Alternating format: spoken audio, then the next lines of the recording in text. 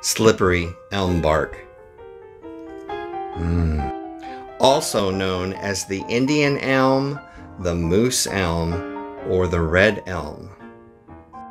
Mix it with water to make this poultice that's really good to rub on chapped lips, burns, or wounds.